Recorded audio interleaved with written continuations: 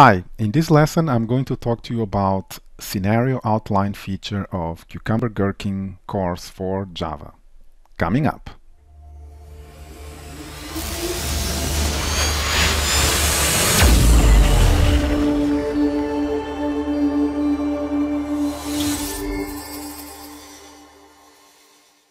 Hey, thanks for being here. I'm Nilton Santos and I am an Oracle certified Java developer with over 20 years of experience, and I am the founder of craftofprogramming.com. The craftofprogramming.com is an educational website focused on teaching general computer science topics, programming languages, and software tools. If this is the first time that you are here, then please subscribe, like, and hit that notification bell so that you are informed every time I publish regular content. Also, leave a comment below and share this video with friends. Let's get started with today's lesson. Okay, so building up on the previous lesson, today I'm going to talk to you about the scenario outline, which is a very important feature which is very useful when you have multiple scenarios where the only difference between those scenarios is the arguments that you're passing on to the test. That's the only thing that changes. The logic is the same, it's just the data that is different. Every time you see that you keep duplicating your scenarios, and because you need new data, new arguments, this is a key, a sign that you need to replace those multiple scenarios with the scenario outline. Let's illustrate. So continue here with our basic book queries. So first thing we're going to do is let's introduce a new one. So I'm going to copy this and let's call it example with scenario outline. Okay, so now we have our scenario outline, example scenario outline feature here. And what I would like to do is let's expand these queries to search our books not just by title but also by, say, topic. Recall that the book CSV here, right?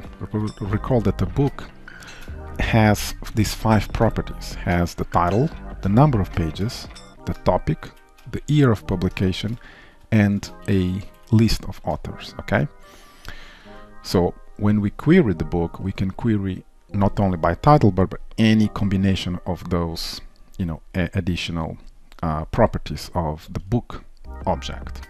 Let's delete this and let's say I search a book given its title and topic, and this will be our motivation for this scenario outline. So when I search for the book with title Effective Java and topic, let's say the topic is computing, okay, then I find the book Effective Java, for example. Okay, so let's look at our book CSV and say we have here design patterns, which is also computing, and I find that book. Let's continue adding another, and here let's change the type. Let's say Dune, which is a sci-fi book, Dune, and why not, let's also copy and say let's look for 100 Years of Solitude, which is a novel, and obviously let's assert that we find that book. Okay, so now that we have our 4 scenarios all written, let's implement the step, and let's implement it in the same step definitions file. And as usual, we capture the title with a string, with a Cucumber string, and the topics we use the capture all Cucumber operator. And obviously the first parameter is the title and the second is our topic enum. And what we want to do is, let's see, we want to we search in the book with this, and then we assert that we find the book. So notice that find the book, this step here, is captured here, and the book is a field of our step definition class. What we need to do first is we need to get the book with title that we pass in, okay, and let's assign this to our book field. Okay, I mean, we can do an assertion here. Why not? Let's assert not null this book here. And then we have to assert that the topic is what we are expecting, okay? So we want to assert that the book topic is equal to the topic that we are passed in. All right, so that's kind of a simple implementation of this step. Let's execute it. Example with scenario outline. And as you can see, all of the 4 scenarios pass. Okay, so now why this is, you know, really a bad, you know, Cucumber feature file? It's because there's a lot of duplication, obviously, right? I mean, notice that the only thing that changes here is the data, right, or the arguments to be passing to the test, right? So this is where the scenario outline comes in handy. So let's write the scenario outline. Let's search this, given a title and topic, and notice that when as soon as I wrote scenario outline, IntelliJ is saying you need to create an example section. Okay, so let's implement this, and I'll tell you then what you need to do. So the first thing we need to do here is we need to parameterize the title and the topic, right? And the book title that I'm asserting here, we parameterize it by using, you know, this operator, less than, and then we write title, okay, and the topic, right? And obviously here is exactly the same thing, it's our title as well. So let's make this thing simple with title and with topic. Let's write it like this.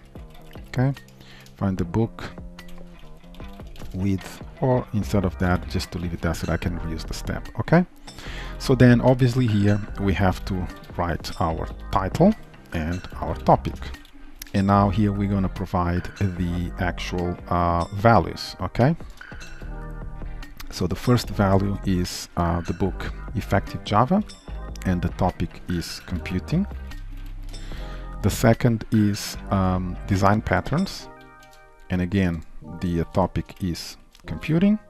The third book is Dune, and the topic is obviously sci-fi. And the last but not least is 100 Years of Solitude novel, and obviously novel. All right, let's format this. I think I need to write title here so that this is so that it matches the existing topic.